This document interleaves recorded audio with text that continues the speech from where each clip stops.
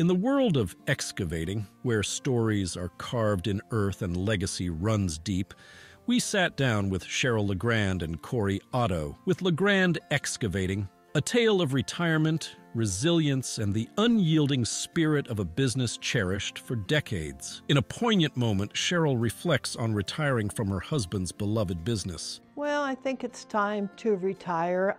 It was a little bit of a sad thing for me because this was my husband's business and he loved it, but still will be in business probably till spring, possibly summer, but sold some of the bigger pieces that we're no longer doing anymore.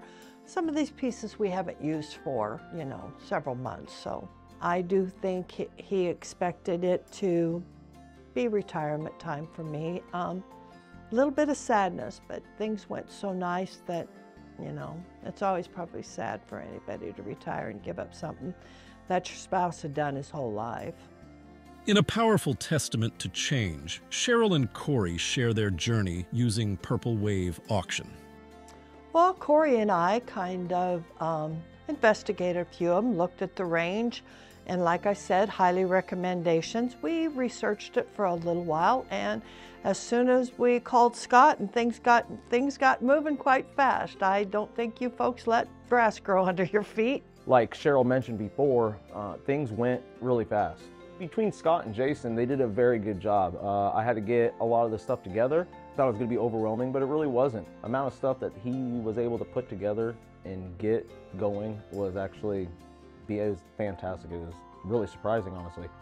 Corey discusses Purple Wave Auction's meticulous data capture and preparation process. But when they were out here, the amount of photos, the amount of documentation they did was unbelievable, honestly.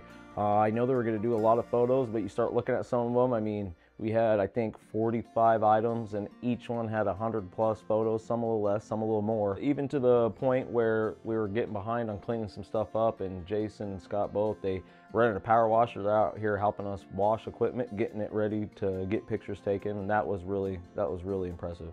Amidst the upbeat ambiance, Cheryl and Corey recount the triumph of the open inspection day, a resounding success.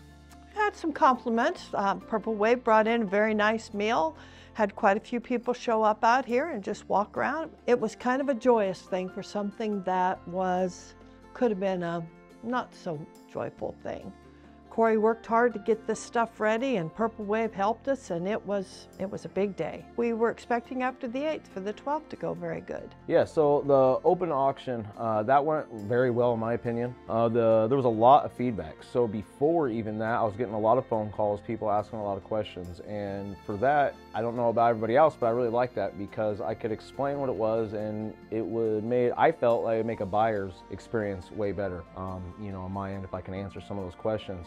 Then when it come to the 8th of December, the outcome was very well. All the people from, Tennessee, Oklahoma, Kansas City, South Dakota, it was very impressive. In this final moment, Cheryl envisions a winter retreat, a new chapter in retirement, and exciting possibilities ahead. Well, kind of hoping to go south in the wintertime a little bit. Have done that off and on for 30 years, but have never gone down there and spent a winter down there or anything. And maybe not this year, but maybe next year I'll be able to do that. And I think Corey can kind of handle what we'll have left here.